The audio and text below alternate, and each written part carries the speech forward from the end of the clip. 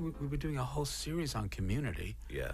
You know, community, because and how they reach and how they connect, and and how community can be two people, or just one person providing a constant. Because we're talking.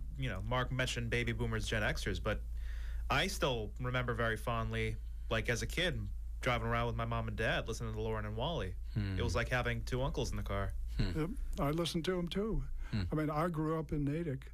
And I listened to WKOX. That was a local radio station that my parents always had on, and I had no choice about it until the rock and roll started, and I learned how to sneak around and change the station and then take the knob off so they couldn't adjust it. But it was It's a wonderful project to work on. I've been so fortunate when I was a little kid, I always wanted to be in radio. I was just hooked on it. And what inspired you as a little kid? You remember? Well, when I was a little kid, when I was in second grade, I still remember this. I went to the West Natick elementary school in Natick. I'd walk from my house. It was about 3/4 of a mile. And when I was in second grade, they brought in the chairman of the schools of the school committee, who happened to be a musician, and he played big band music, and he had a band, and he brought in his band, and then he brought in a wireless microphone, and he said, and some radios that he put in the back of the classroom. He said, "I'm going to show you how a radio station works now," and so he took the wireless microphone, and he tuned it onto a vacant AM frequency, and then they put on this show pretending to be on the radio, and he did a great job, and I said, God, I got to do that. That is so much fun. And I finally talked my parents into buying me a wireless microphone, and by that time I was in the third grade. My sister was in first grade, and we had this thing called a radio flyer wagon. It was a red radio flyer wagon. Yep. And I would talk my sister into dragging me around the neighborhood, and I would have this wireless microphone, and we had a big sign that said, "Listen for the local news on," I forgot, actually it was on 1620, because that was a vacant frequency.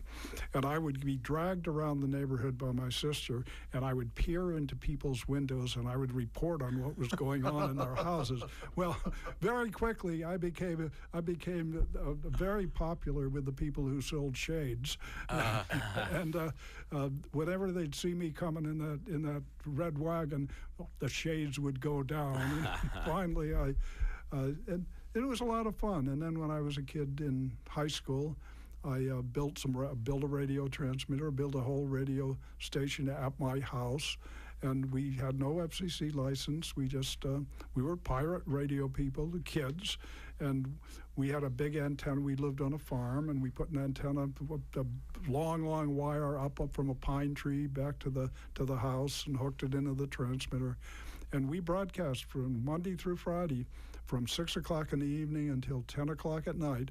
We broadcast local radio, and we would start by just playing an entire album from a musical show, from a movie or from a Broadway show, and that attracted the parents because they didn't really have the opportunity to hear that kind of stuff on radio, and we had found a bunch of old albums at the dump, so the parents would actually turn on the radio. And then at 7 o'clock, it was rock and roll time. It's time for Elvis Presley, Ricky Nelson.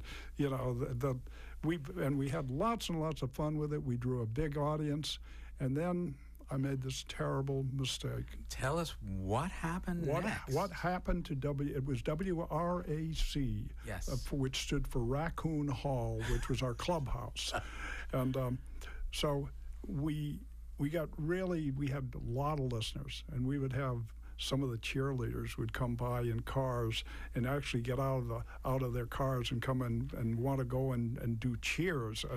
For those of you just listening on the radio, you would not believe the smile on Ed's face right now. It is quite a smile. Go ahead. Anyway, so we got our egos expanded, And we believed that we could do almost anything with this radio station because so many people liked it, and we were playing great music. And you were how old about this time? I was 16. I love it. Okay. I just got my driver's license. Great. Okay. And I'd actually won the science fair in Natick High School with this radio transmitter that I built. And as soon as I won the science fair, we put it to work broadcasting. But we got a little too uppity. And one of the things we thought would be fun would be to do some kind of false commercials about the high school. And so we created, one of the things that we did was we did a commercial about our very, very competent but very mean algebra teacher, the math teacher. Her name was Anna Finn, and you had to do what Anna Finn told you to do in our classroom, or you were going to go into detention. And so we decided we'd do an ad about Anna Finn. And Anna Finn, the good thing about Anna Finn was that she knew lots of stuff about math. The bad thing about her was that she weighed about 350 pounds. And so we wrote this ad, which I still remember, where it said, and I put this ad on the air, it said, and this was in 1957, "Hi, we're the Bethlehem Steel Company, and we'd like to do something to make you comfortable in your own home. Well, the Korean War has been over for 3 years, so we're not making tanks, we're not making planes, we're not making Jeeps, but we are making lots of good things that are very, very good for you. For instance, we can make you the finest bed that you ever had, something that cannot be destroyed, that will handle anything, and we can prove it. How? Well, we made Miss Finn's bed." Oh no! Well, Miss Finn heard about that, and she went to the principal and said, "You have to do something about this."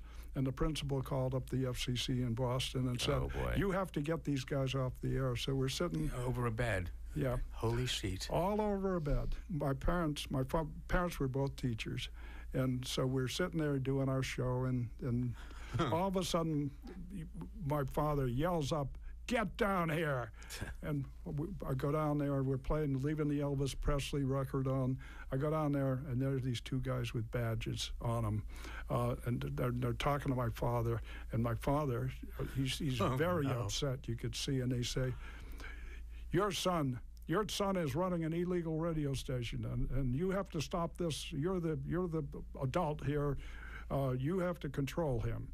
And so they didn't take the equipment away, but they made my father promise that he would never let us do that again. Oh, and no. we didn't dare do it after that.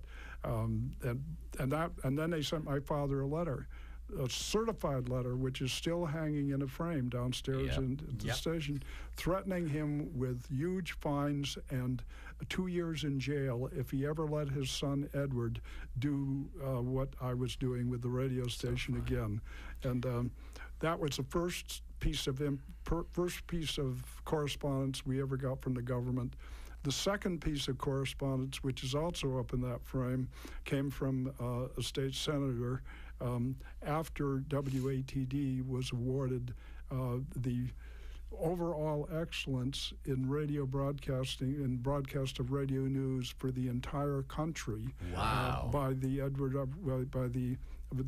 Murrow Award, which we have up there as well, where the senator wrote us a note saying, "I'm so proud of what you've done," and we put that with the one that the government had sent to my father earlier. Is great. It's an incredible read if anybody has a chance to check it out here in the lobby of the station. They're literally, and Ed, you've forgotten, you're such a humble guy. That's also next to your induction to the Mass Broadcasters Hall of Fame. All right. Yeah, well, but That's this year. We've had a lot of fun with this. And Last year. I think it isn't me. I'm not, I can't do everything, but I've got the best staff in the entire world. And yeah, we fight, we disagree, we yell at each other every once in a while, but then we'll go to lunch and we'll have a drink and we'll relax, and we'll start looking at what can we do for the public? Right. What can we do to make our communities better? And we're getting pretty damn good at it. Yeah, you are. I'd say